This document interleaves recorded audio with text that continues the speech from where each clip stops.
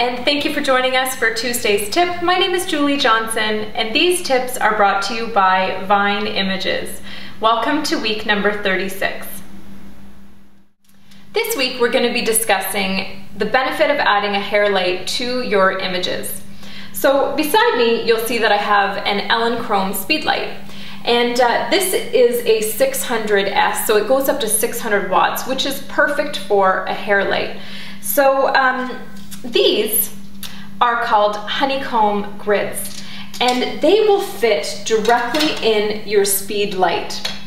So what these do is they soften the light as well as allow you to have way more control over where the light goes. As you can see, when you're looking at me, if the camera is shot directly at the honeycomb, you can see my face.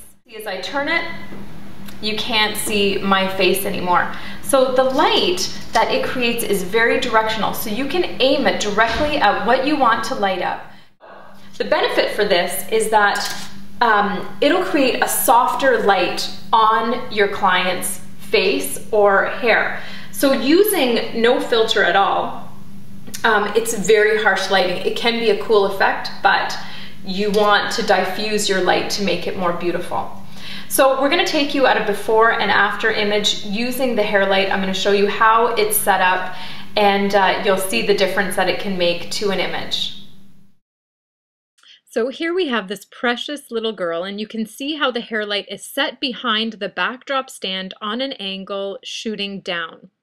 So now I'm just going to show you, this image was taken without the honeycomb filter on, and you can see how harsh the light is. Your camera will catch the lens flare. It's a really cool look if you want to capture this kind of look, but if you don't, it's a lot easier to manage with your camera the directional light. So here we go. So here's the before image of the little girl. And there it is with the hair light. On behalf of Vine Images, I just want to thank you so much for joining us for Tuesday's tip, and we will see you next week. Join us over on Facebook, all you YouTube subscribers. We would love to have you. Facebook.com/Vine Images Inc. Thanks so much, guys, and leave your comments below. We'll talk soon. Take care.